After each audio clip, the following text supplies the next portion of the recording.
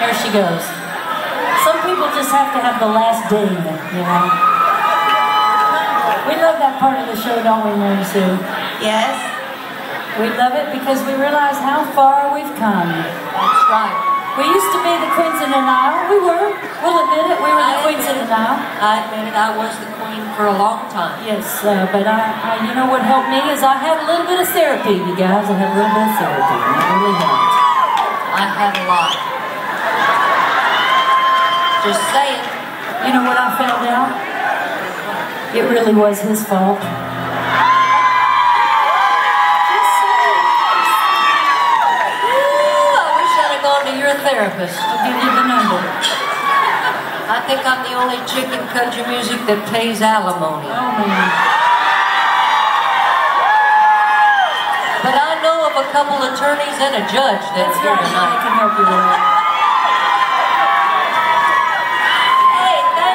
So much again for being with us tonight. You know, Pam and I absolutely love what we do for a living. We've had the best time. We've been out on the road together for about 3 years now, and we have what Pam refers to as the rolling slumber party, and we've had a lot of fun, and we've had a lot of stories to tell to each other because we both were born and raised in this business. And I got my country music education with the late, great George Jones.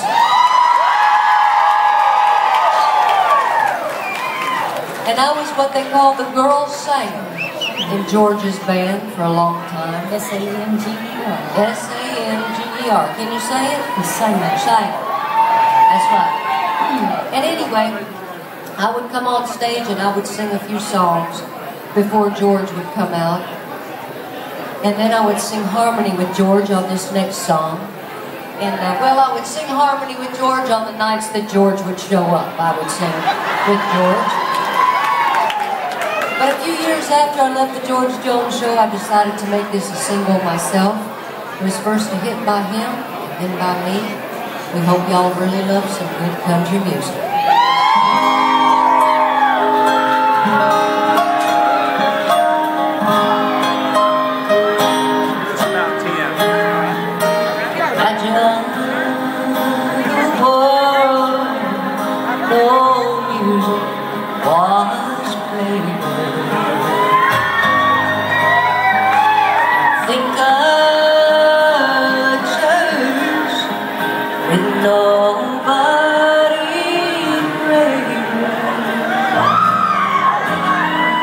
If you've ever looked up at a sky with no blue, you see